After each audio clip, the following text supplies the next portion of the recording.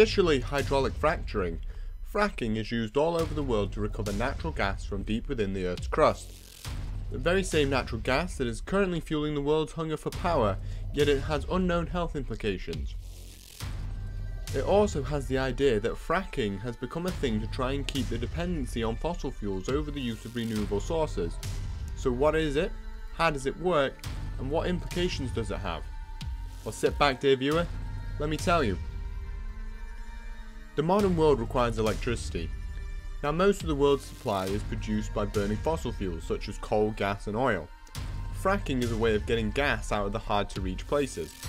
It wasn't viable for a long time as simpler methods to get the easy to reach gas out were used. But all the easy supplies have been used up, and now we need to get more creative. And so, as the price of gas increased, the opportunity for fracking presented itself. The basic idea is that you drill into the ground and you pump a mixture of water, sand and chemicals at a high pressure into the hole. This fractures the rock, causing loads of tiny cracks. The sand in the mixture holds the cracks open and the gas is absorbed by the water. Then it is pumped out and the gas is retrieved. They, by which I mean the fracking companies, will generally use about 8 million litres of water. That is enough for 65,000 people for a day, several tons of sand, and 200,000 litres of chemicals. Now, they are not required to tell anyone what these chemicals are, but we know that there are up to 700 different chemicals that they can use, some of which we've been able to find out, such as, but not exclusive to, radium, which is radioactive, uranium, which is radioactive too, lead, ethylene glycol, aka antifreeze, formaldehyde, which is a preservative, benzene, which is in crude oil, formic acid, which is an antibacterial chemical, methanol, which is used in many things such as antifreeze fuel and as a solvent, and hydrochloric acid. However, as I said, most of them are unknown. To look at it in detail, once a site is chosen by a geologist and the rig is constructed, all the materials have to be brought onto the location. It's about 400 tankers of water, a few trucks of sand, and many tankers of chemicals.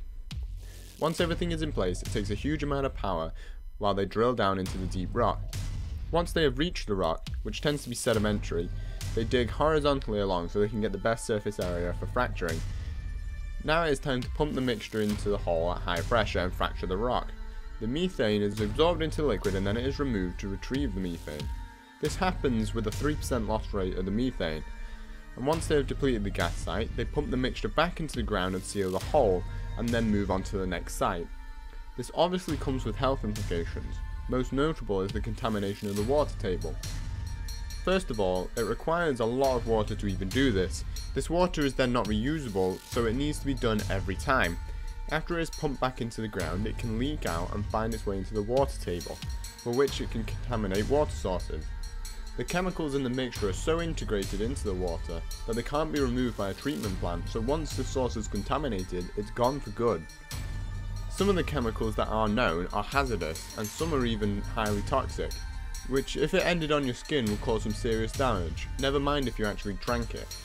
The concerning thing is that the threat is actually known, however there is nearly no effort to stopping it, as the companies say that if done properly there shouldn't be any contamination anyway. Except studies have shown the methane in the water near a plant are 7 times the normal level. In the US, some of its water sources are actually now unusable because of negligence. Without any long-term investigation into results of long exposure to these chemicals, we can never be sure about what's going to happen to the population. After the medical implications, it then results in greenhouse gas emissions. Gas is not as bad compared to coal when it comes to releasing greenhouse gases. However, because of the activities like fracking, there are far more gas facilities, so the net pollution is higher.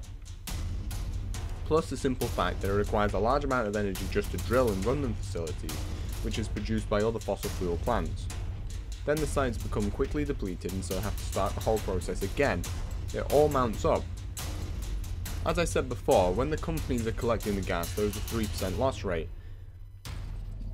What they are getting out is the methane, and that is 25 times more potent than carbon dioxide. Times that by the 2.5 million fracking jobs done across the world, 1 million of which are in the US.